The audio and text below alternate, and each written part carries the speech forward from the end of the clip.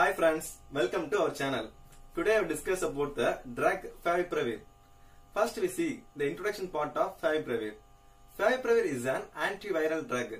It is used to treat influenza in Japan. It is also being studied to treat many other viral infections. Now, Favipiravir is used for the prevention of pandemic Covid-19.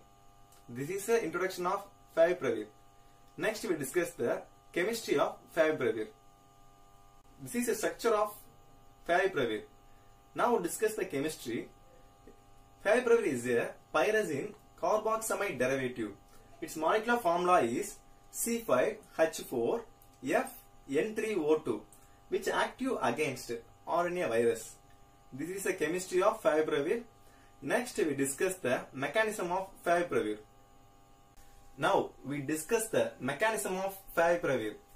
The mechanism of its action is thought to be related to the selective inhibition of viral RNA dependent RNA polymerase.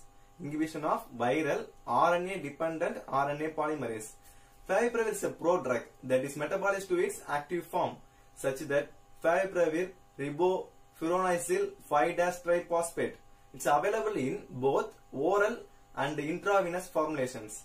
The main mechanism of Favipiravir is to inhibit the RNA-dependent RNA polymerase is the mechanism of Favipiravir.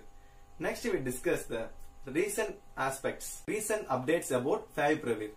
On June 20th, Glenmark announced that it received manufacturing and marketing approval from India's drug regulator for Fabiflu, making it the first oral antiviral drug in India for the treatment of mild to moderate COVID-19. The manufacturing and marketing approval was granted as a part of accelerated approval process, considering the emerging situation of COVID-19 outbreak in India. Glenmark has commenced a post-marketing surveillance such that the PMR study on Fabiflu monitor the efficacy and safety of the drug in 1,000 patients. Glenmark is also conducting another phase 3 trial for the combination therapy of new drugs. First one is the Favipiravir and second one Amifenovir.